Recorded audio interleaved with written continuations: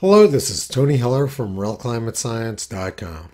In 2011, researchers from the University of Colorado and Kansas State University were awarded a grant for more than $850,000 to study the impacts of climate change on prairie dogs in the Boulder area.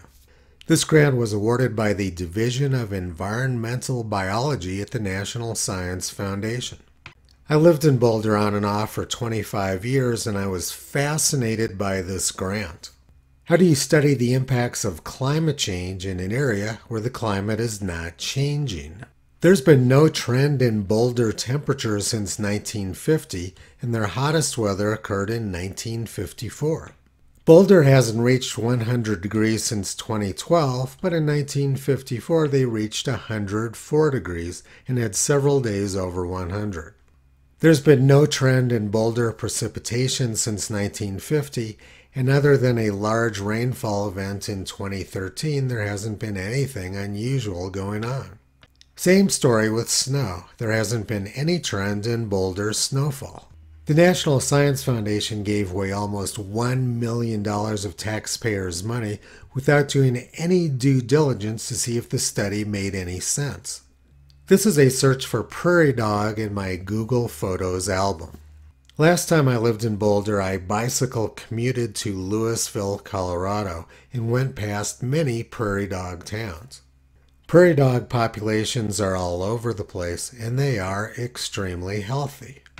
I could have done the study for the National Science Foundation in about 5 minutes, and I could have done it for free. There's one picture from the Google search of my album which particularly amused me. This is 2 of our puppies, Toki and Upala. We do live out on the prairie in Wyoming, so perhaps prairie dog is an accurate description.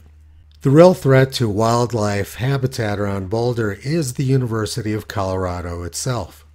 They want to develop this wetland in South Boulder, which is the last remaining open space between Boulder and Denver metropolitan.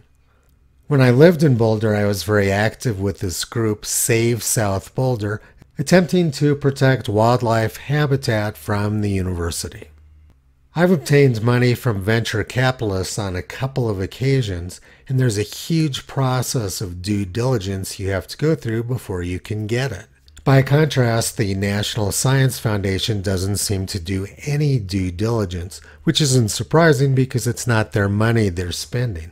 They're spending your money on these sorts of scientific scams. Toto has been pulling back the curtain on junk climate science for more than 15 years. You can visit him and his family on the web at realclimatescience.com.